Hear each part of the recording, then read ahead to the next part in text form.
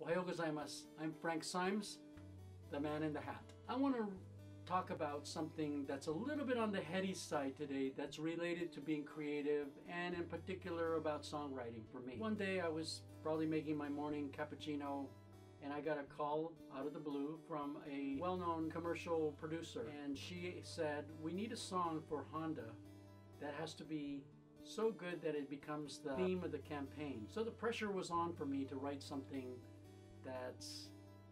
that has enduring power, that has impact.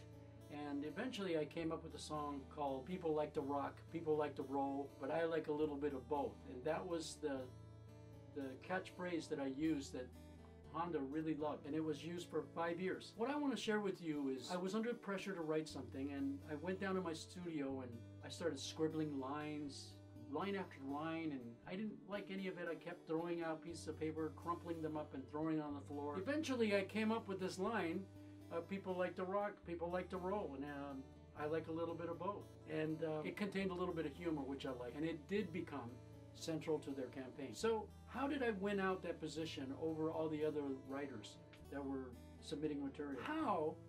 My question is, how does such a song originate? It seems to come out of the blue. Where did it come from? I'm going to relate this all to what I've learned in physics, which is that reality is a giant mass of interacting fields of energy.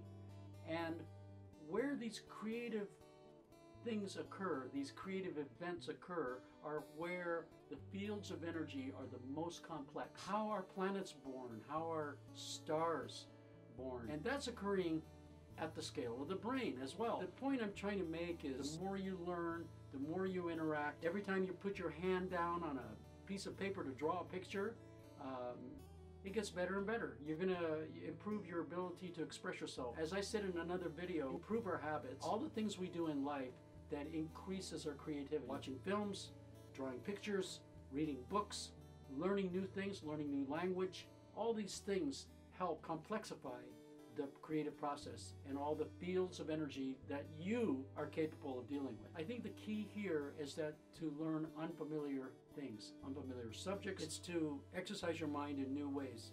If you're a doctor, try playing the violin. If you're a physicist, pick up the guitar, try to write a song. All these things make the brain more complex, and it gives rise to the possibilities of greater fluctuations. And there you go. Thanks for watching my video. Don't forget to subscribe to my channel. Leave a thumbs up if you like my video. Please send me comments about what you would like to see on my channel, and the links to my other social media is listed below.